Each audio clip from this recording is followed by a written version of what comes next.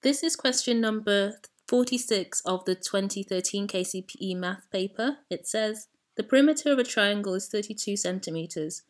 Two sides of the triangle measure 10 centimeters and 12 centimeters. What is the area of the triangle? So we're told the perimeter, which is the length the whole way round the triangle, which I've highlighted here in purple, is 32 centimeters. So I've represented the perimeter as P, and I said P equals 32. And that P is also equal to 12, which is the length of one of the sides, 10 plus 10, the length of another one of the sides, plus x, this unknown value, which is the third side that we don't know of the triangle.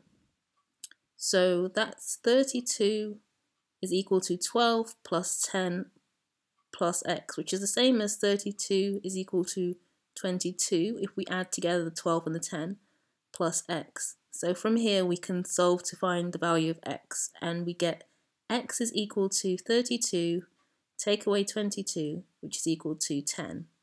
So this side x has the value 10. So we can see that this triangle has two sides of equal length, and that makes it an isosceles triangle. So this means that we can use Pythagoras to work out this length here. So if we drop a perpendicular the whole way down between these two sides of equal length. So we can drop a perpendicular like so, and this perpendicular represents the height of the triangle from here to here. This is h, the height of the triangle.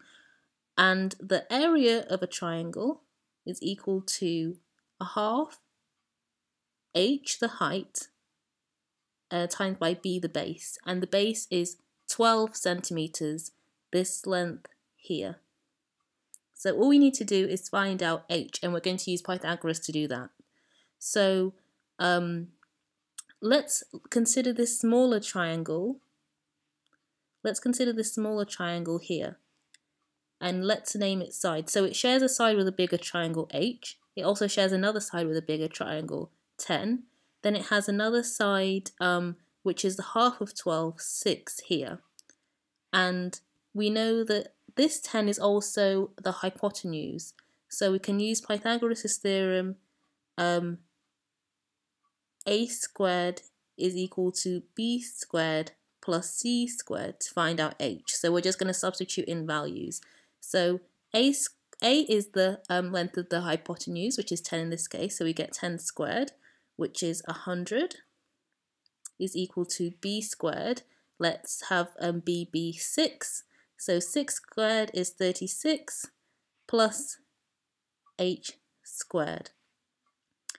Okay, so if we subtract 36 from 100, we will get 64.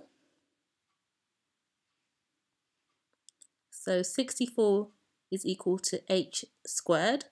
So that means that h is equal to 8, as we know that 8 times by 8 is equal to 64. So that means that h is equal to 8. And let's go back to this formula for the area of a triangle, a half times by h and b. We said before that b, the base of the whole big triangle that we were originally considering, is 12. We know now that the height h is 8. 12 times by 8 is equal to 96. By a half, that's the same as dividing by 2, is 48. So the area of the triangle is 48. So the answer is C, 48.